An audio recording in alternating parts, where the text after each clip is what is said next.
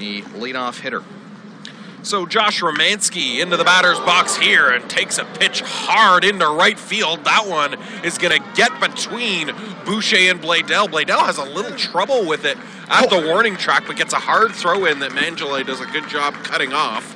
But a double to the wall for the Winnipeg Goldeye, Josh Romanski, and with 2 outs. League over the American Association. Quickly into the second pitch of the at-bat is Michael Freeman, and it's driven to the right side. This is over toward right field, and a running catch by Romanski at the warning track. Wow, he reaches over the shoulder and makes a tremendous backhanded catch off balance.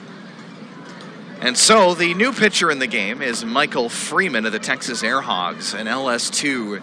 He cut numbers for Marcus Solbach, who we saw in the last inning. 1 inning, 2 strikeouts, as this one's put up the middle by Romanski. That's going to move the runner to third. Boucher cuts it off well, gets it into the infield.